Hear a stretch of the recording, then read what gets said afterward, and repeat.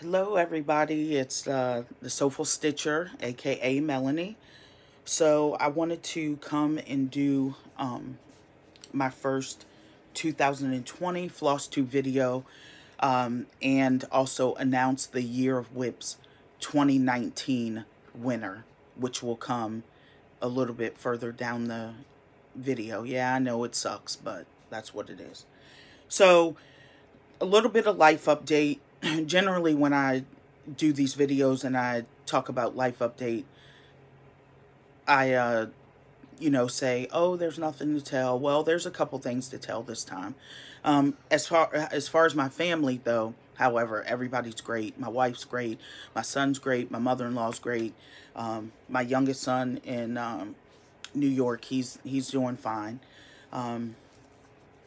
So, and my mom as well. She was sick she was sick yesterday, but not anything serious. So, as far as my family, in a nutshell, everybody's great. But I'm not doing too great because, let's see, one, I picked up some type of virus on my computer. I don't know how. I'm really smart when it comes to computers and different things like that, and I'm really cautious, so I'm a little bit concerned about how that happened.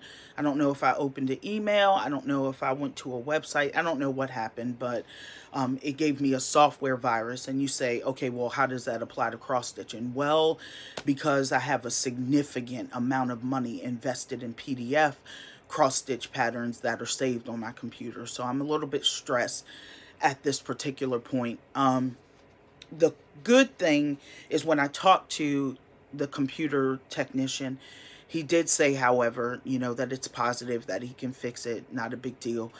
But needless to say, when I get my computer back, I'm going to have a surplus amount of USB thumb drives, on hand, so that way I can transfer them off of my computer. So if something was to happen again, I know that they're safe. The other thing is, I'm really angry at myself because I put back on a significant amount of weight, and not happy about that. But so today is day 1 of day 18 of no sugar. And it doesn't mean after the 18th day I'm going to go back to sugar. It just means 18 days is preparing me for that significant life change. My son is graduating in December, so I'm determined to get that significant amount of weight off for that. Not just for him, but for me. But that event is really important to me, and I think it would make him really, really happy to show up and look a little bit transformed, because that's something that he's concerned about, is my weight. And it's never good to be big, because there's so many health issues that can come with it and different things, and I need to stay around to see grandkids, additional grandchildren born, and to see my sons get married and different things like that, and just to live my life for myself. So those are pretty much the only life updates. So just keep me in your thoughts and prayers, or if you're not a person of faith, then just send me some good juju. So now let's talk about stitching. I don't have a whole lot of WIPs to show, only because I've been stitching on the same thing. I've just been driven to stitch on these 2 projects for quite some time. And I was going to show pictures on Instagram and in the group, but I wanted to wait to show my progress on Flosstube. So without further ado, let's talk about some WIPs, and we'll talk about some plans, and then we'll talk about the my birthday haul that I got. My birthday was yesterday. I turned 43. And then we will announce the Year of WIP 2019 winner. Okay. So first up, I did not really make a lot of progress in this, but I love it. And so I did pick it up for the sake of picking it up. And this is called Always Forever Sampler by Stitches Through the Years. And this is as much as I got on this. And I'm using a Vicky Clayton linen. And this is as much as I've gotten. Now, I know a lot of people have said, you know, Vicky Clayton's threads, her silk threads, overdyed threads, are to die for. I mean, if you didn't score any of those threads, you really missed out. That's the attitude and the impression that I'm getting from the community. However, her linen is not to die for.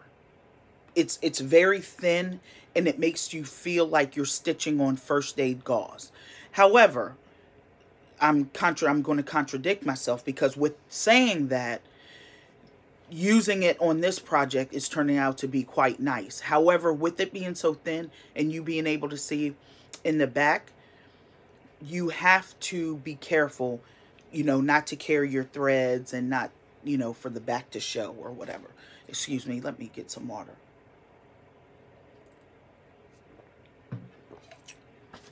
Okay. And I'm using a mixture. No, I'm not. I actually did my own conversion with Victorian motto threads. So, let's see. Yeah, no, I'm not going to pull all those out. I just did my own conversion of Victorian motto.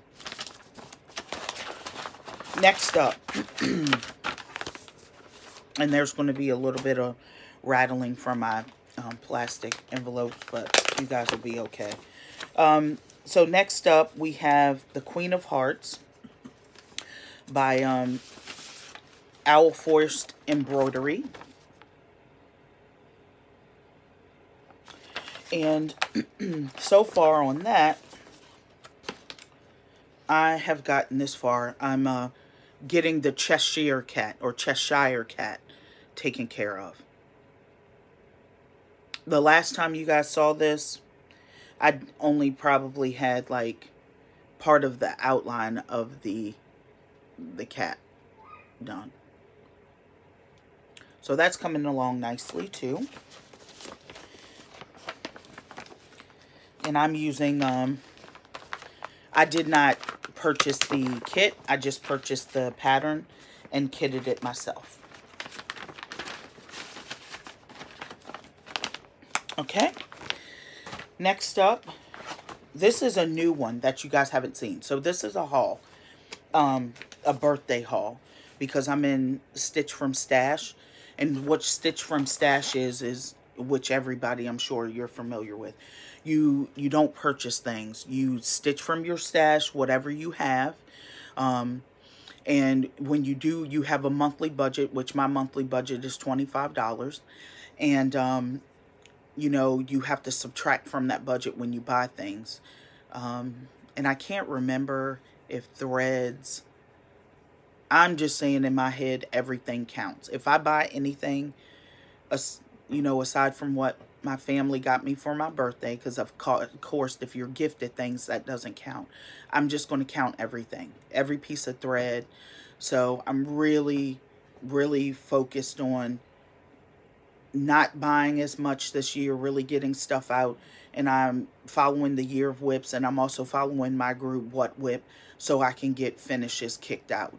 You guys saw in a couple videos back that I had 2 finishes for 2019, which is a big deal for me, which was Bethlehem by Little House Needleworks, and then I also did Always and Forever by Little House Needleworks. So I'm get ready. This is part of my birthday haul, and this is called Pink Farm.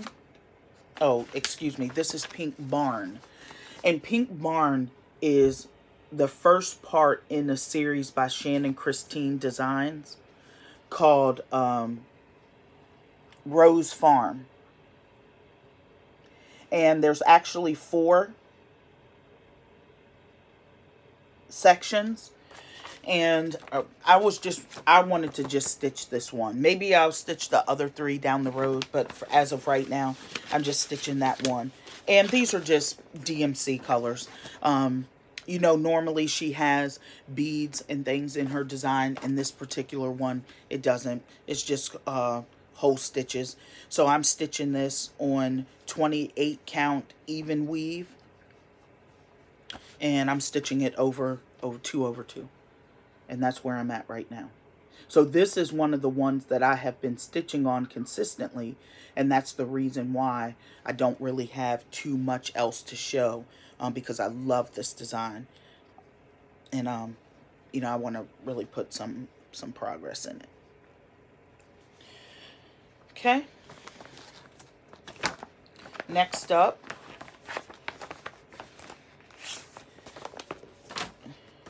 is Glitter Village by Little House Needleworks, and I'm working on Cottage or House 1, however you want to say, and it's, yeah, Glitter Village.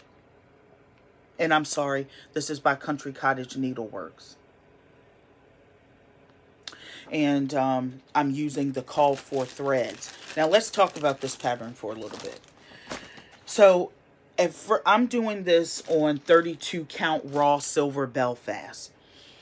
And you know me, I'm a 1 over 1 woman. I love my 1 over 1s. However, with this one, it wasn't working out too well. So let me show you where I was 1 over 1. Okay? That's where I was at, 1 over 1. And I absolutely hated it. It was hurting my eyes. You know, even though I had bought some different tools to work on it, it was just a pain.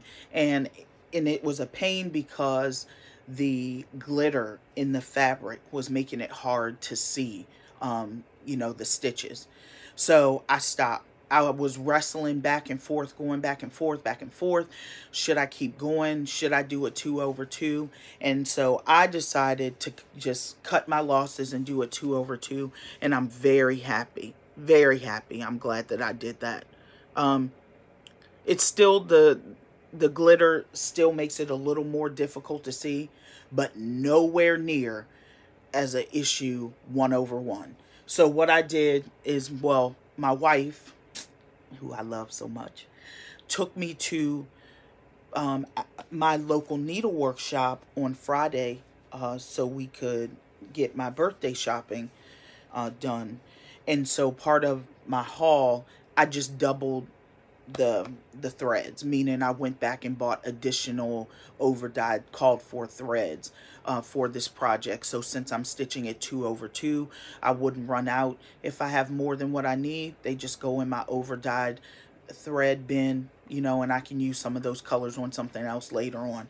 But I'm really, really happy that I switched this to 2 over 2.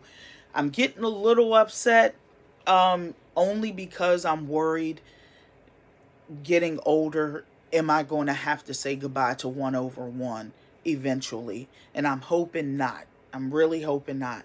But and I'm just going to chalk it up right now and say the struggle is with the glitter in the fabric. So we'll see. So yeah, in the call for threads, because what I also did was I went to the website to find out the information for if you want to stitch it as a whole, how much, you know, how many skeins of floss am I going to need to do it all completely. And so I'm using bamboo. Let me just show you. So some of the colors we're using is lettuce leaf, pink posy. And as you can see, like I said, I went back and just doubled, got additional threads. So since I'm stitching it 2 over 2, make sure I don't run out on the colors that I had opened up and used 1 over 1. If I didn't open them up, then I didn't buy additional. Brown hen. Let me see here. Cherry tomato. Blue bead board. Bamboo. And you actually needed 6 skeins of bamboo, so I went and got 7. and Pebble Beach.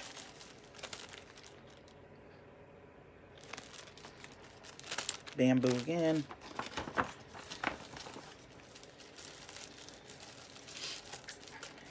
Gingerbread.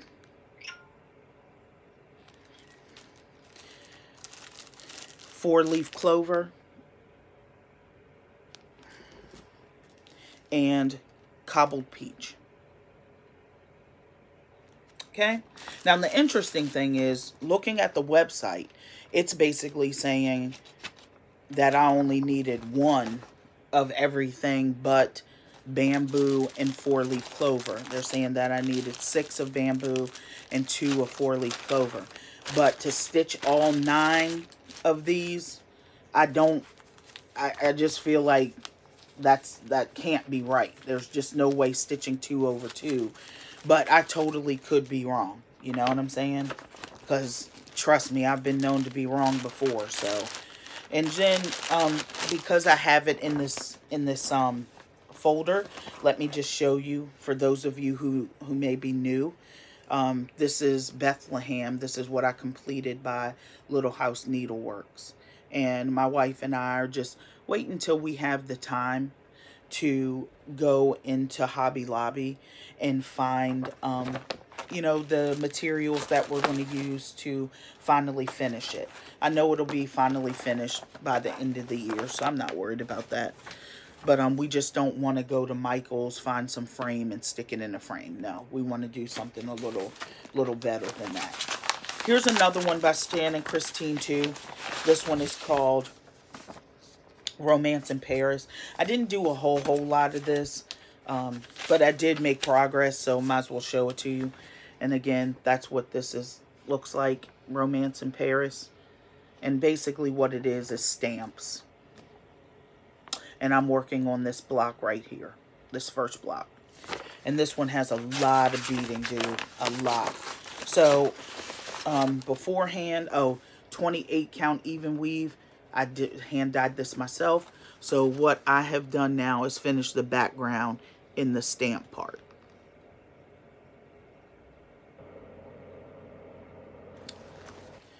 Not too much.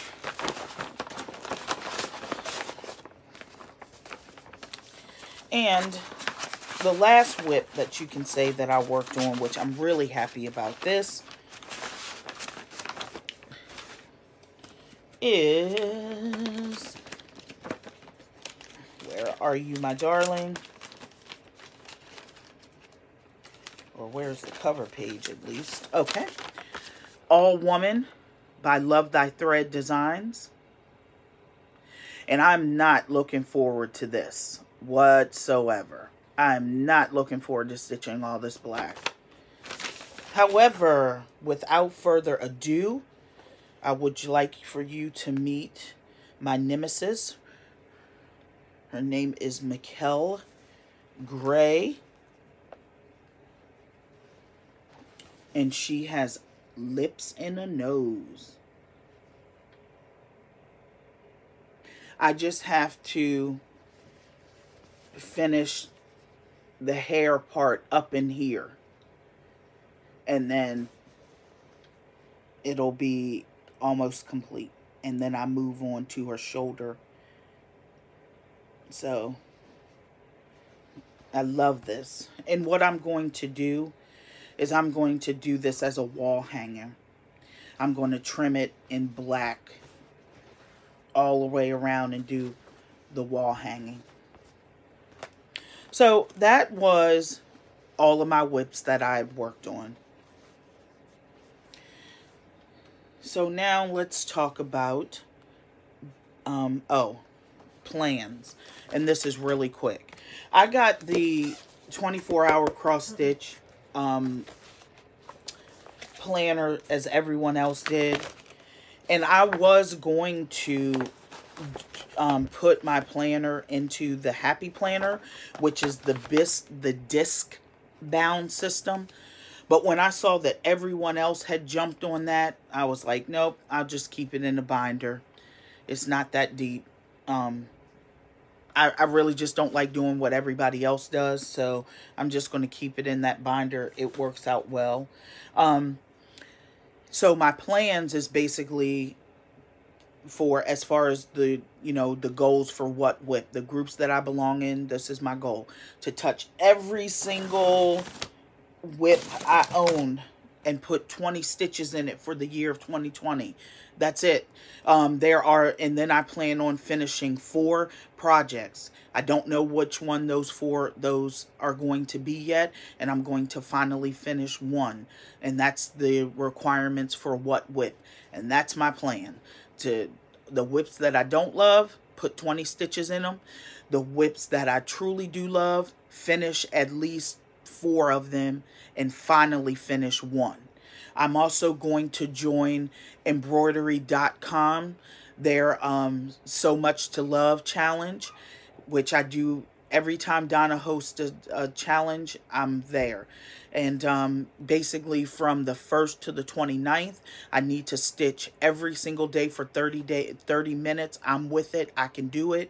That also works well with the 24 hours of cross stitch, because I love the fact that Jen has you stitch every single day for 24 days. I mean 24 minutes for me. That's the one that I do. And my year of stitching runs from January 18th to December 18th. So I don't do the 1st of January to the 1st of December. Mine's the 18th to the 18th, just to symbolize my birthday. So let's talk about gifts that I got, stitchy gifts that I got for my birthday. So one of the stitchy gifts that I got is this ring lamp that I'm using, which you guys are familiar with. It's a social media lamp. It's in a ring. It has the cell phone holder, and it makes your social media Flosstube videos, your YouTube videos, I mean, just film so much better, and I absolutely love it. Wasn't expensive at all. There are expensive brands out there. I'm not with all that. This one was perfect for me, and that's the one that I got. So, and I can't show it to you because obviously I'm using it. But other stitchy gifts that I got. So let's talk about my favorite designer, which, let me tell you, my designer has changed. I actually have an additional designer. You guys know, hands down, Little House Needleworks, Country Cottage Needleworks is my jam. They are my jam. But Shannon Christine, that's my girl. I love her design. So my top 3 designers are Shannon Christine Designs, Little House Needleworks, Country Cottage Needleworks. And no, it's not Shannon is better than any of them. It's all of them are neck to neck. I love each designer equally. So without further ado, haul. Birthday haul. My wife and my mother-in-law are the best. They sent me on a shopping spree at my local needlework, and honey, shopping I did go too. So, first up, I got these came in the mail though. Star Spangled Banner, or Star Spangled Garden by Country Cottage Needleworks. I love this pattern. Love it. And then what I did was I got the called for threads too. So I got Ladybug. I got Blue Beatrice. Dirt Road by Weeks. And Ivy by Weeks.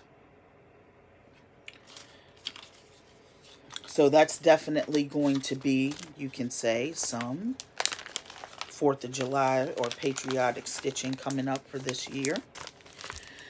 Next, I got Liberty Lane by Country Cottage Needleworks.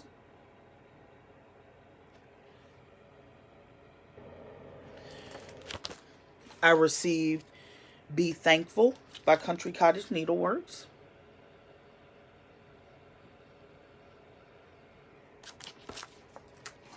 I also received Sawyer and Finn Riverboat Company.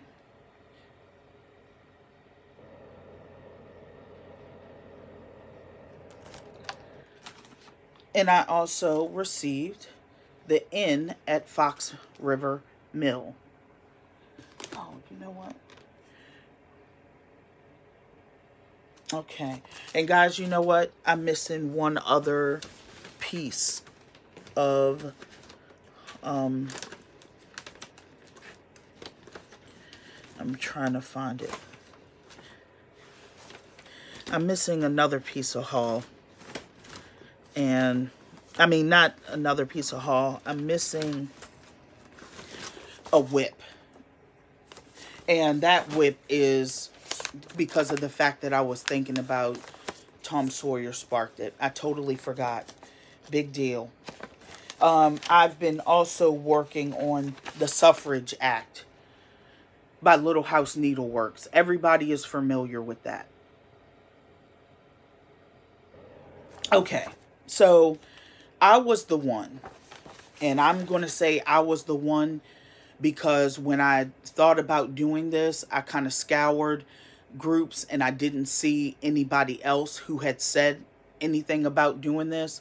So I'm going to take credit for this, and I could totally be wrong, but because I didn't see anybody else, I was the one that decided that I was going to change the woman on the Suffrage Act.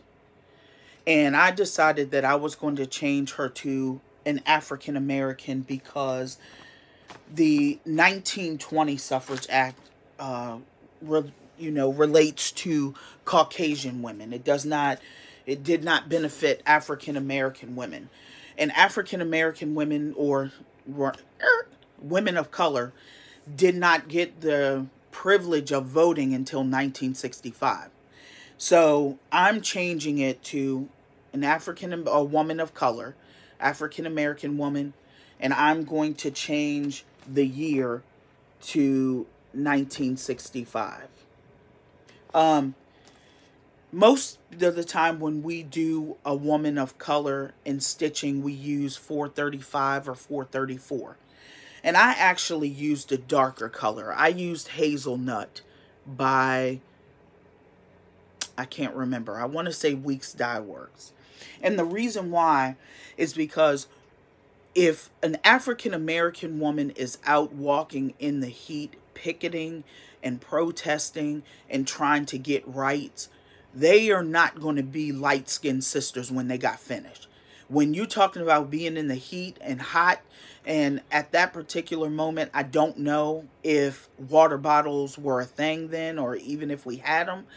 You know, they're parched, they're thirsty, they're out there in the heat, they're dusty. They're not going to look, caramel like myself by the time they got finished. They was going to have some darkness to them. And I also am glad that the dress is not white, because also when you're talking about picketing in the heat, if you're wearing a white dress, baby, that when they get finished, that's not going to be white when it's done. It's going to be dusty. It's going to have some flecks on it. It's going to have some neck dirt back there. So when I decided to do this, I went all out and really thought about what would be going on if I was a woman of color out there picketing, trying to get rights to vote. And I can't even believe I forgot that WIP. That was a hot mess, but I'm glad that I remembered to throw it in there. So back to birthday haul. My son, who is amazing, got me the whole case of Artois. And the only thing that I was looking a little side-eyed about DMC is I'm trying to figure out since when does white thread look silver? You see that? Yes, this is supposed to be blanc. And I'm trying to figure out for the life of me, when did white start to look silver? But, whatever floats their boat, I guess. So I was really happy that my son got me that. And then here is some more So a friend of mine sent me a birthday gift in the mail, and she sent me, by Country Cottage Needleworks, A Place We Call Home. And I love this. So I'm going to be stitching this and adding this to my stash too. And when we move into our new home, when we find it, you know, I'll stitch it up and put it on the wall. So this is the stash that actually came from my local needlework shop. So I got Summer Basket by Scissortail Designs, and I love this, and I'm actually going to be starting this today. And I got the Called For threads, which, as you can see, are Brandy, Dry Time, Evergreen, Pink Azalea, Victorian Pink, Willow. I mean, this is just so cute. I love this. So I'm going to be working on that today. And that'll probably be another one that'll get a lot of my time. Then I got Bats in the Belfry by the Drawn Thread. And what I did was, instead of, the Dinky Dyes hand silk, I went ahead and kitted it up to Splendor silk.